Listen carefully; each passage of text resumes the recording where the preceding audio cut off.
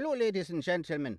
This is Neely, the second brother of the four leprechaun brothers, and we have a special treat for you this time on our show. A guy coming to you all the way from across the world in another place called California.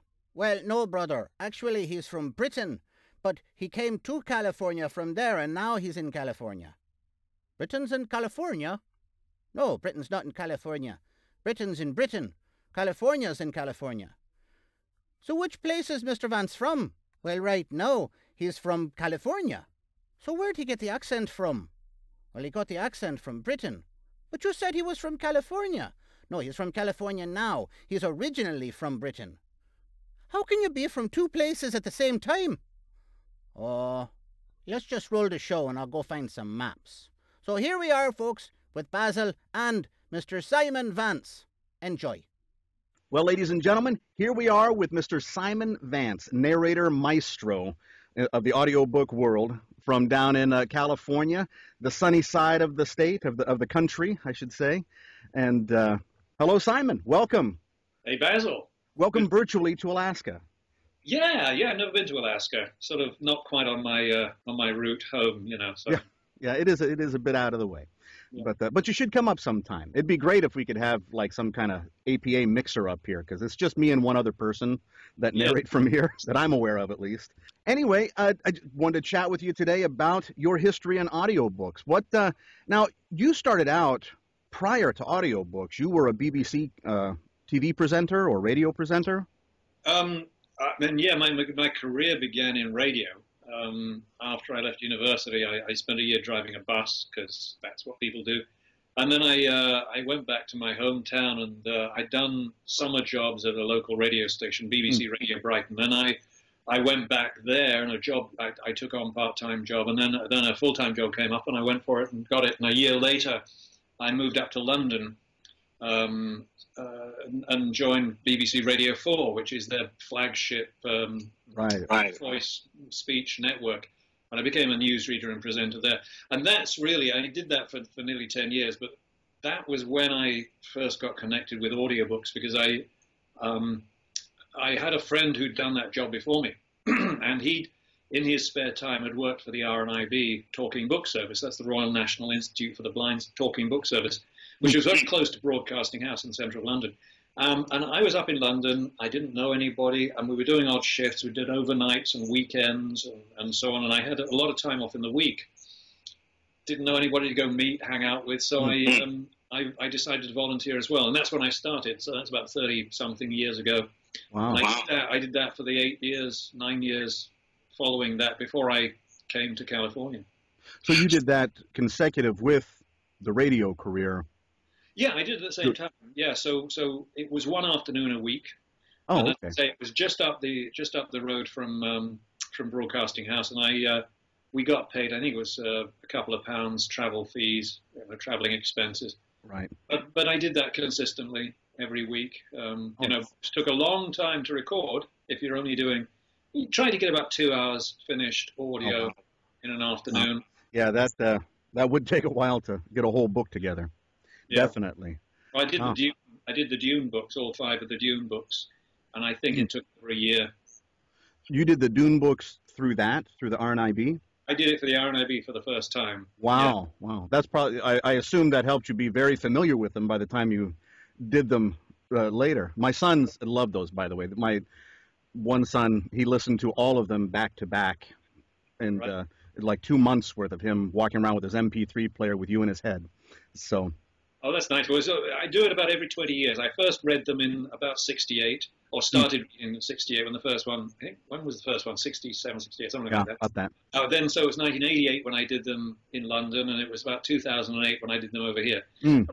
So it's like every 20 years. So somewhere around 2028, I'll pick them up again. And get the redo, and then we could hear you in all your stages of your voice, the youth, the adult, and the senior. Yes. Well, that's cool. Very cool. So that's how you got into audiobook narrating at the beginning. What brought you from London to the U.S.? I've had a hankering to be a full-time actor for a long time. I mean, as a child, I went to a Saturday morning drama school, and the bug never left me. You know, I at the beginning, I just didn't think it was a suitable career for a grown man to be an actor and play silly games and so on. But as I got older, I realized I still wanted to do it.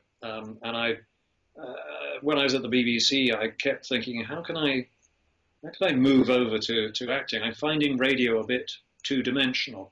I did actually. I auditioned for a newsreader post in one of the regional stations that produced national newsreaders later on, and I got very far, but I'm not a journalist, so I didn't crack the last little few steps.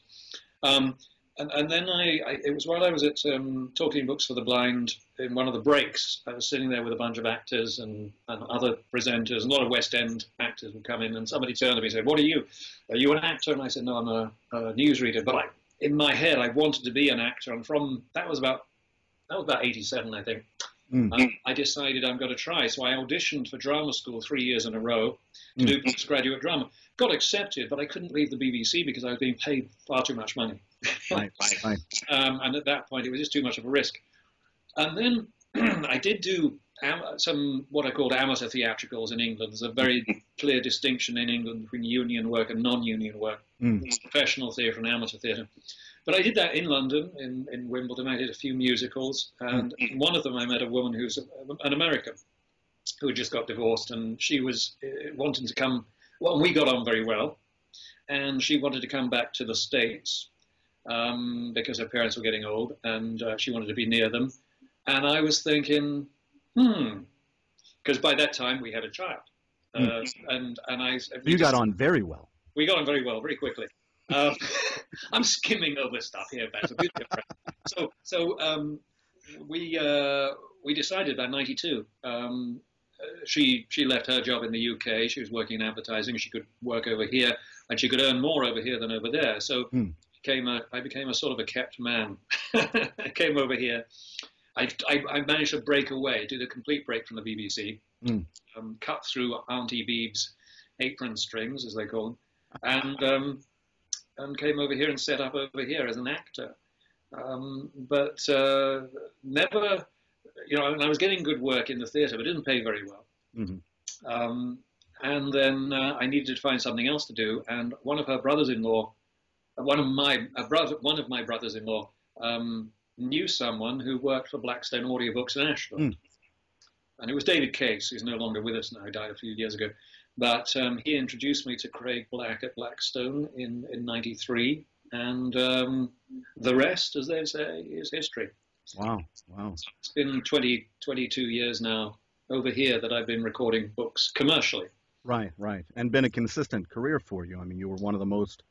Yeah, it's been really good. I mean, it was never something I know other people have stories like Scott Brick and so on, always, they wanted to be an audiobook narrator, so they found a way in to do it. For me, it was very accidental. It was something I just happened to do. And I took it on 20 years ago here because it was a way of making money. It was something I could do. Right. And I had a knack for it. I never thought of myself, and my wife kicks me over this, but I never thought of myself as being that good at it. Because I just did it in my little box at home. Well, I began in the garage, the corner of the garage, and then I moved into a closet, and I moved and slowly developed until I got one of these things. So I never thought of myself as being particularly good at it until I guess it was about 2001. I got my first audiophile earphone award, and then I think I was nominated for an Audie about 2 years later, and slowly, and then.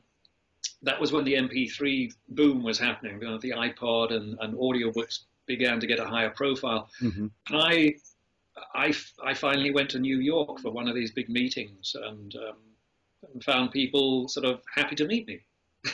Oh, Simon Vance. Ah, great. And I suddenly realized, maybe I'm better at this than I thought. So it was a long apprenticeship. My apprenticeship, in a sense, was in England for the 8 years, and then I started working over here. But it was 10 years of just solid work. And yes, there were ups and downs. In those days, certainly the end of the last century, so to speak, there were good months and bad months and some terrible months, because I only worked for a couple of companies, and they'd send maybe one book a month or one every 2 months or 3 months or something. And sometimes they'd be busier than that. So it was difficult. They were difficult years, and I never saw it as a career at that point. It wasn't something I ever thought I'd end up doing for the rest of my life. It's changed in the last 15 years. It's been extraordinary with the growth and the fact that, I finally recognize I can actually do this. And it is something that I could do. But of course, I'm never content. And what was it, 5-6 years ago, I thought, I can settle down now. I bought a house. Decided I could be doing this for the rest of my life. That was when I finally said I can do this for the rest of my life. So for about a year or two, that was fine. And then I got restless, realized I still wanted to act. And so right now I'm trying to blossom out. I'm down in LA more often than I'm up in San Francisco now, auditioning and trying to get TV and film work. So I will not ever give up audiobooks, but I'm trying to sort of spread myself out a bit. Try some other avenues to add to your bouquet of skills. That's it. There you go. So how would you compare audiobook narration to the time that you spent with the BBC work-wise and skills-wise? Oh, I always thought for me, the whole thing was a perfect storm of skills. It goes back to my childhood. I grew up in the 60s. BBC radio was fantastic. Not just the comedy shows, but the drama, the spoken word, and even on television, we had an afternoon show when you got back from school called Jack and Nori, where an actor or actress would sit and read for 15 minutes to the camera. And of course, on the radio with Radio 4, you got Book at Bedtime, The Morning Story, the Afternoon Serial, all those things. So I grew up being read to. Not my parents did, I think, when I was very young, but But then the BBC took on the parenting aspect and read to me a lot. So that's going through my head all the time. I'm being trained as an actor at this Saturday morning drama school that I used to go to. All those things are going on. I'm a good sight reader. I've always been a good reader. In school when they hand things round and I could read flowingly, or however you put it, right, from a very early age. So all that's going on. Then I get into the radio side of things, and I am tested in so many other areas. You throw in scripts and read this and read that, and you go and read this in that style, and you have to do the announcements for this in that style, and you have to match it to music, and you have to all these things, and you have to bear in mind pronunciation, so you've got that alertness going on. And at the same time, especially in local radio, you're doing all the technical stuff as well. You're twiddling the knobs and you're interviewing somebody and somebody's talking in your ear saying, ask them this or whatever. Let's do that. And oh my God, we've lost, Birmingham or something. That's careless of you, but we'll have to fill in with something else. So, I'm thinking on all these different levels. So when it comes to audiobooks, I'm already primed. I mean, I love reading. I understand a lot about how people listen, how things work best, and all these things, and just reading off the page. I'm thrown stuff at the last minute, and I can sight read really well, and that's all these things go together. So in terms of the difference between radio, my work at the BBC, there isn't really a lot of difference. That's one thing is that instead of doing a 2-minute news bulletin or a 1-minute, break between programs and ad-libbing, I've got all the words in front of me and I do it for hours. That's the one thing, is the stamina. Right, right. It's still a little lonelier. I'm on my own in here, and at the BBC there was an engineer or producer or journalists and so on. So it's lonelier, but apart from that. Now, as you were coming up, though, you were working out of the producer studios, I assume. Or have you always been working from a home studio? No, audiobooks, I've always done home studio stuff. Oh, okay. Not 100%, but mostly. I began, I think I mentioned, at the corner of the garage. Blackstone Audiobooks was one of the few who'd used home narrators. Oh, okay. So I was never in one. I got called into one of the. Well, I could go to their studios in Ashland and work there and visit Ashland, and I did that a couple of times. But for the most part, everything I did was at home, and that's why I think why I wasn't aware how how good I was, because I just do the books and send them off, I didn't have somebody over the other side of the glass saying, really good, Simon, love what you're doing. Right. You're just kind of floating, wondering, did I do it right? Well, they haven't fired me yet.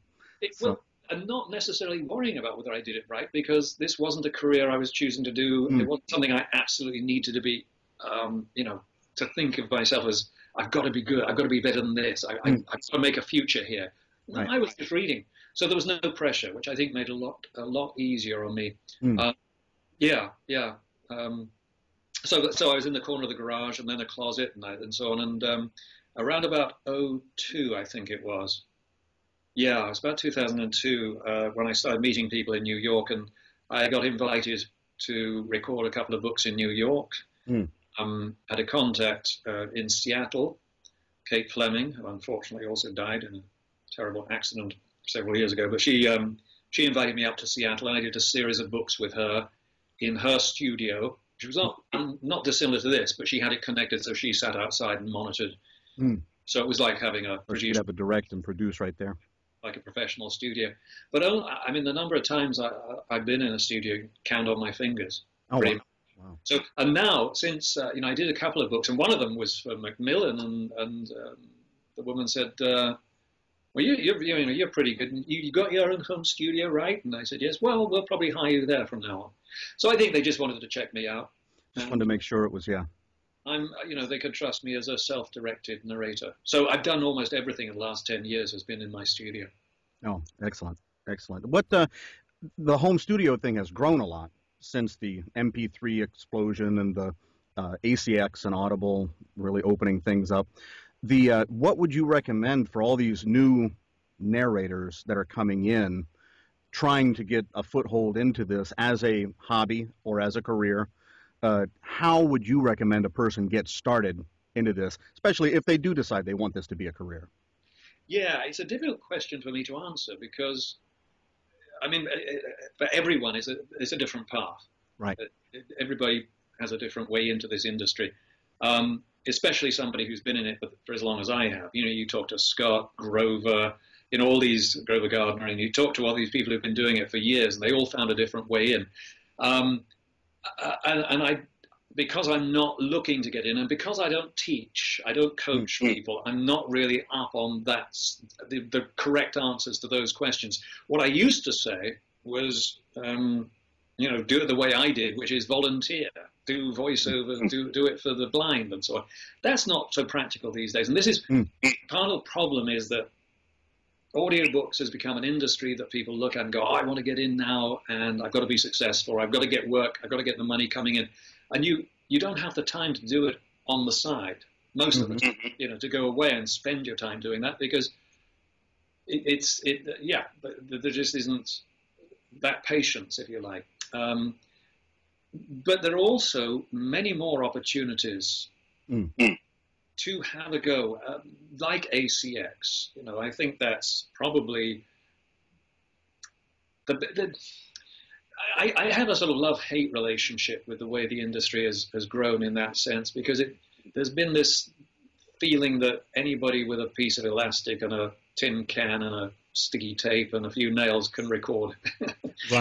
You get a microphone for 20 quid, you could $20, you can record on your your $200 laptop and stuff like that, which is true up to a point.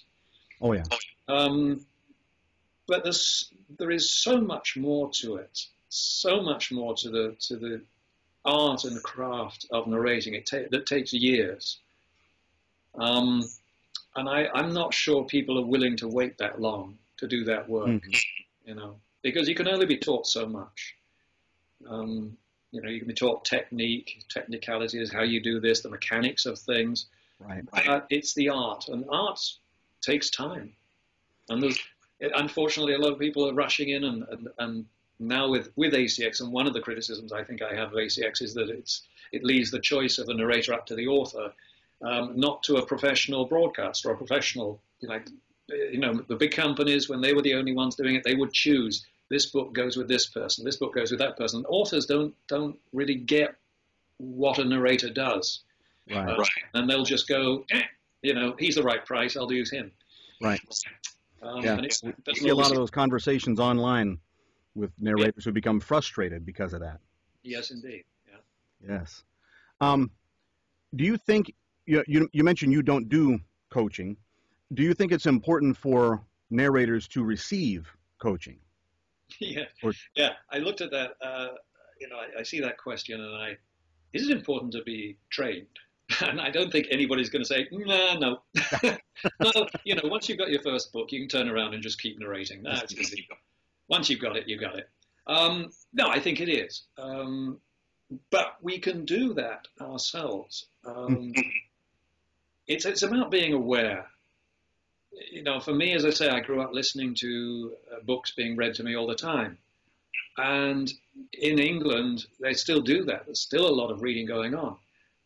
Here, so if you were in England, or you can actually go on the internet, and Radio 4 is one of the internet stations that you can find, BBC Radio 4, and you'll find a lot of stuff being read to you, and it's good to listen to that. mm-hmm.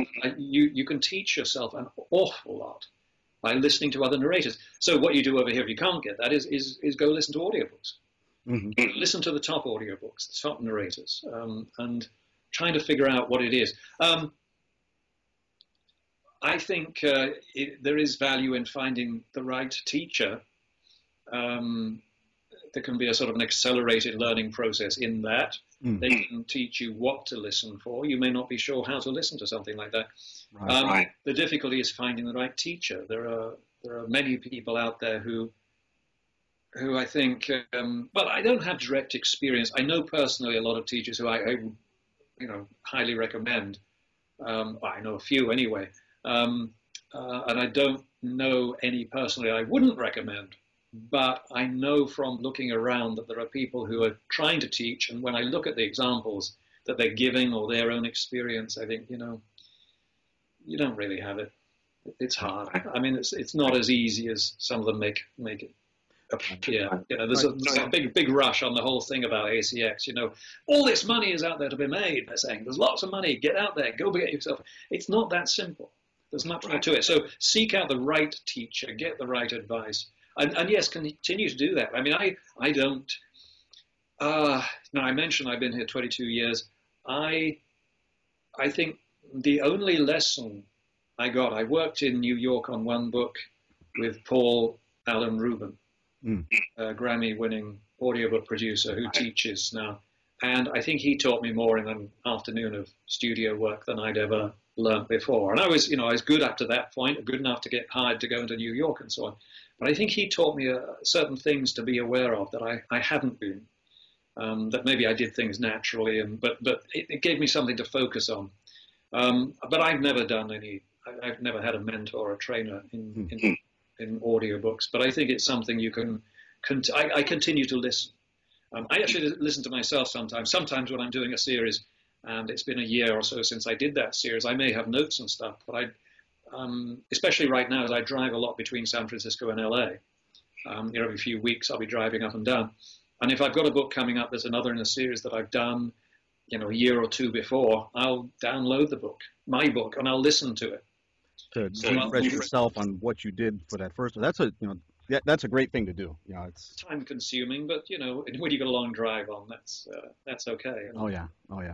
Yeah, I know I listen to audiobooks all the time. In my day job, in addition to what I do in the studio, I have a lot of free mental time while my hands are busy. So it's a great way to, like you said, I think that's the most valuable training tool, is listening to successful narrators and not necessarily emulating them, but learning what they do to make it right. No, the big mistake is to emulate them, but it's being aware, and a teacher is useful pointing out what you need to listen to. They can look at you, they can listen to you and say, well, you're doing this, you're doing that, and you should try doing this. But I could teach things, and then the next teacher along will teach something completely different, or the next one will then negate anything I said, and because it's all personal choice. It's finding out what works for you. Right. And the only two ways, you got to listen to what other people do, and then you got to go in the studio and play with yourself, so to speak. You got to do your own thing. Let's put now remember the context, children. Yes. Remember this context. Yeah, definitely. Yeah, very good information. Well, I have my four housemates have a question they want to ask you, Okay. and they thought long and hard about this. So I'll call them up. Hey, Feely, yes, Mr. Basil, come on up. Mr. Vance is here. Oh, Mr. Vance, we wanted to talk to you. We've been listening to that Imagica book, and that do you actually have magic? Um, no, I mean people think I might have magic in my voice, but no, I don't have any Oh, magic. well, you're very convincing nonetheless. Very convincing. So we really like that book, and we have this question we made for you. My name is Feely, by the way. I'm the eldest of the brothers that lives here. And my next brother, Neely, he is going to ask the question for you, and we'll find out. But Bertold had to put the question together because he's really the only one smart enough to come up with some of these things sometimes. He is the youngest and has been hit on the head probably less than the rest of us. So now my brother Neely will ask you the question. Here we go. Okay. Hello, Mr. Vance. This is Neely, and I have a question for you. It's a hypothetical question. It's a question that puts you in a situation that is hypothetical, and asks you for an answer. And here we go. You are you're at an antique store and pick up a lovely glass bottle. The glass seems to change color as you raise it to the light. With a sudden hiss, whoosh, and a pop, a genie bursts out from the bottle and says, you must choose between being turned either into an ancient Greek hero or an alcoholic beverage for your wife's consumption. She will be unaware of your plight, but only after choosing your story from a library shelf or ordering your drink at a bar will she then be able to revive you back to normal through a series of magical hiccups and burps to bring you whole again.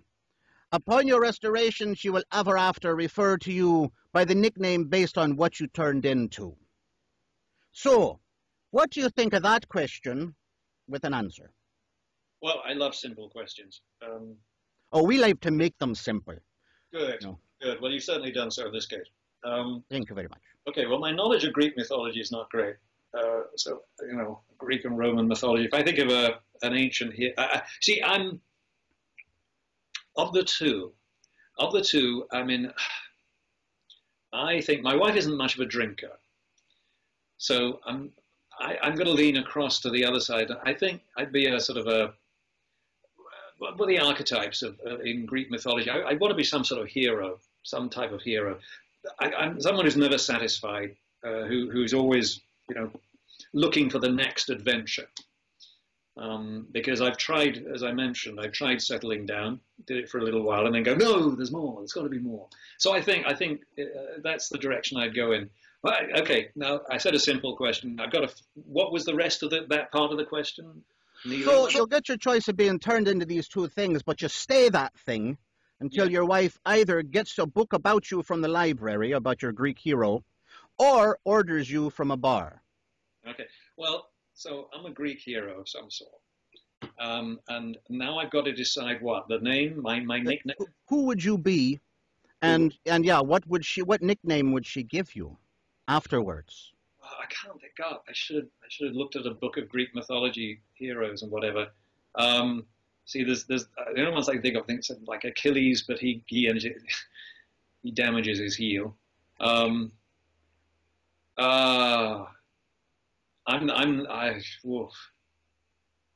getting lost here because I don't know who to choose. But it'd be some sort of Well, if he turned you into, let's say, what's the one guy? Agamemnon. Agamemnon. Yeah, okay. Agamemnon. A nice kingly sort of fellow. A nice kingly sort of. You look like you could be an Agamemnon. Okay. So what would she nickname you then?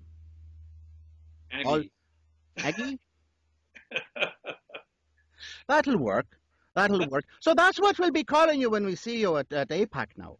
Oh, okay. You call me Aggie. Say, hello, Aggie Vance. I'll try. I'll come along in my robes. Ah, yes, with a sword. With a sword. I have a sword, and maybe a trident. I think the TW, whatever the security might be a little concerned about that, but Yeah, TSA gets on us all the time Right. when we travel. Well, they would, yeah. Okay, okay. I tell you what, though, I also think when you think about if my wife drank whiskey, I'd be very happy to be turned into a nice single malt. Hmm. And I'd like a 25-year-old because I think when I was 25, I was so much fitter and healthier. And I just wish I knew then what I know now. It's that old There stuff. So you go. 25-year-old malt whiskey would be my other choice. That would be our choice every time, actually. Right. So, as a matter of fact, our grandfather made whiskey that we have still some bottles of it from the 1930s. Well, bring some with you. Yes. It'll be very good if I can keep Neely and Buffin out of the stock. Oh, okay. So, well, thank you, guys. Any other questions you have?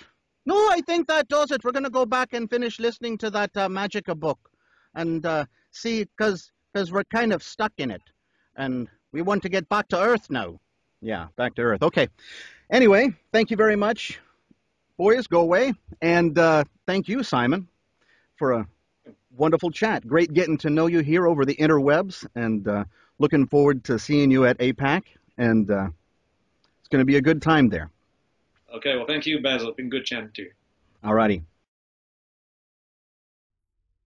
Okay, now see this map? The map shows you California's over here on the west side of America. Britain is over here in the middle of the ocean. Oh, he's from the middle of the ocean. Oh, wait a minute. That's right next to Ireland. Hey, I know that place. So he's actually from Britain in the first part, but then he came to America and now he's from here. He's like a naturalized American Britain person. Kind of like us, except we're not naturalized anywhere. Well, you're not natural in any way, shape, or form anyway. Just what are you insinuating? Gentlemen, if I may arbitrate this here argument, I would say that the person in question, being Mr. Vance, is from England originally, and England being part of the United Kingdom would make him both English and British, and since he lives here in America, he's also American, and since he's from California, he's a Californian.